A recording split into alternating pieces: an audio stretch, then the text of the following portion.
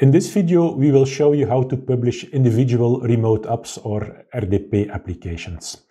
Previously, we already have published a full desktop. So if you want to publish like individual applications to specific users, that's of course also possible in Awingu. And you can also mix them. So you could, for example, publish some desktops, publish some remote apps. Everything can be mixed together. Before I'm going to show you how this works and what you need to do, it's important to validate a few of the settings on your Windows backend. So for the remote apps and the RDP apps to work as expected, there are some GPOs which are required. If you go to the Awingu admin guide and you go to the chapter on GPOs, you will see that there are a few GPOs which are mentioned. The first one, I think that's the most important one.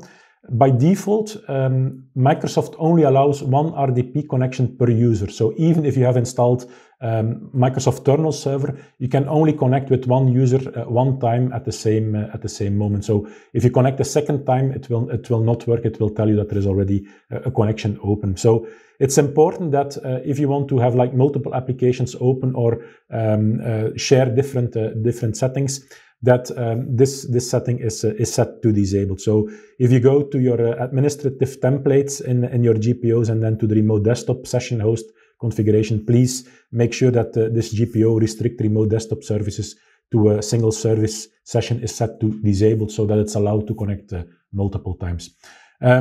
This is no problem, for example, for things like user profile disks or FS Logic profiles where you can only have like one profile. I'm going to show you later on where you could fix that, but it's important that it's set to disabled. Another thing which is mandatory, especially if you want to use RDP applications, that's the GPO which says allow remote start of unlisted programs. So as long as that GPO is not set to enabled, you will only be able to use remote apps and not RDP apps. What's the difference between the two? Remote apps it's an extension of the RDP protocol in which you need to publish on your terminal server the individual apps you would like to make available. So if I go back to my full desktop from before and I go to my collection, you see I have already published a few remote apps in here. So Awingu is also able to start those remote apps without any problem. RDP applications, that's something in between a full desktop and a remote app. Basically, it starts a full desktop, but instead of starting the Explorer shell, it starts the individual application. So it's also one application which is going to be visible, but we don't have the concept of the remote app extension.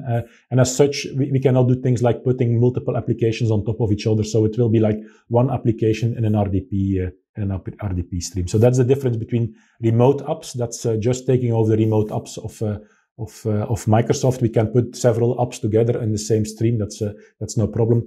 RDP applications, it's a full RDP stream, but with an alternative shell being the application we have specified. Also, going back to the GPOs, it's important that you also configure the timeout correct. So by default, Awingu will keep the sessions open for as long as it's needed. Once that Awingu closes the sessions, they also need to be closed on the Windows backend. If you don't do that, those sessions will remain open and they will never be cleaned up. So there are two timeouts which need to be set. One is the timeout for disconnected sessions, which is 1 minute. That's the minimum. And then once the session has been logged off, to do that immediately. So those are the GPOs which are needed on the backend side. So now going back to the Awingu side, if I would like to add a remote app in Awingu, I have to go back to my system settings, manage applications. This time, if I click on add, I'm going for the remote application. So I could, for example, publish MS Paint, Microsoft Paint. I'm going to choose an icon for Microsoft Paint. So where is my Paint icon? For example, over here. Then Awingu is asking me for the alias. So the alias is the alias under which the application has been published on the Microsoft side. So if I go back to my collection, you will see that the Paint application is actually published under MS Paint. So the alias is the second column. So this is what we need to specify in Awingu. So the alias is MS Paint.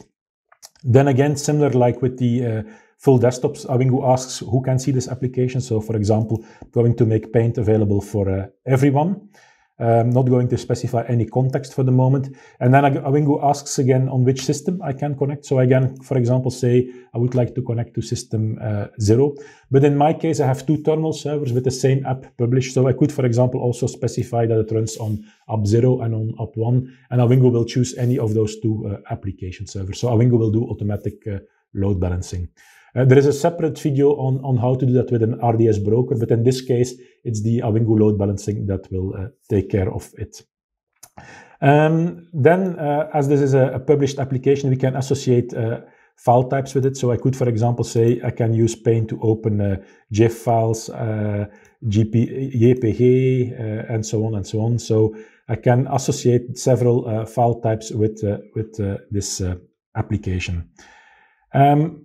Important to know is that if you're associating file types with an application, on the moment you click later on in the files on a JPEG image, Awingu will know it can open that with Paint, and it will pass the location of the file as a parameter to the application itself. So by default, Microsoft doesn't allow you to pass any parameters to a published remote application. So it's important that if you have those kinds of applications, that on the Windows side, and you go to parameters, that you make sure that this flag is set, so allow any command line parameters. If this is not set, Awingu will open Paint, but it will not open the image itself. So if you want to make sure that if you click on a file, Awingu opens Paint and it shows you directly the file, please make sure that this command line parameter has been set on your application. So this is step 1. You will see that under advanced settings, there are a few options we can specify. We could, for example, change the color depth. So by default, we're using 16-bit color. We have customers, for example, in the medical space. For some of those applications, 16-bit colors is not sufficient. You can put that on 32-bit colors. That's no problem. Just take into account if you go from 16-bit to 32-bit color that you will need double the bandwidth for the application. So 16-bit is in most cases sufficient, but you can go to 30-bit or 24-bit if that would be required. One of the things I want to show you here under advanced is session merge.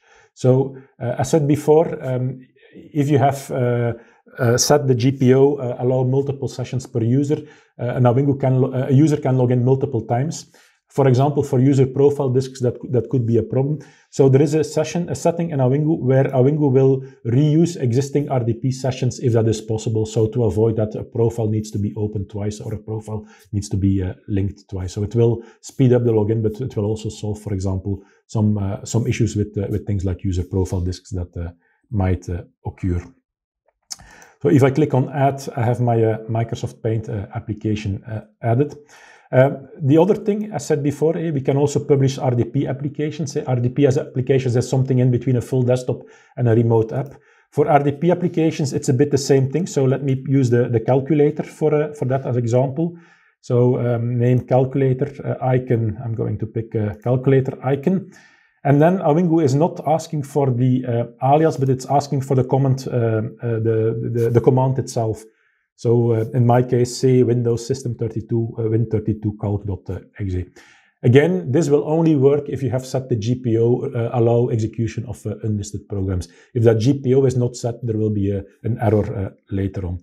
For the rest, everything is the same. So again, I can specify who can see this application. So for example, everyone, on which system does it run? It runs, for example, both on my app server 1 and on my app server 2. I can associate file types with it if that would be needed.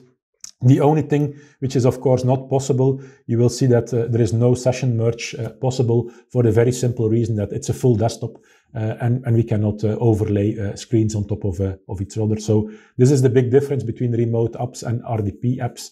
With our remote apps, we can put things again together. With RDP apps, that's not possible. If I click on Add, you will see that I have both my MS Paint and my calculator available. In general, we would recommend to use as much as possible remote apps. The only reason to go to RDP apps is if your application is not compatible with remote app protocol. This happens not that often, but that happens sometimes with very old applications or applications that have been developed in-house. then you can still use that RDP application as a fallback. But in general, we would recommend to use remote apps. Let's check if that works. So if I log out and log back in with my user, I should see both my Microsoft Paint and my calculator application. If I click on the calculator application, it will start an RDP app and it will open the calculator, as you can see. If I go to the Paint application, something similar will happen, but it will use the remote app protocol. So as you can see, both are available. So in this video, I've shown you that next to desktops, we can also publish remote apps and RDP applications. In the next video, we will start adding network drives.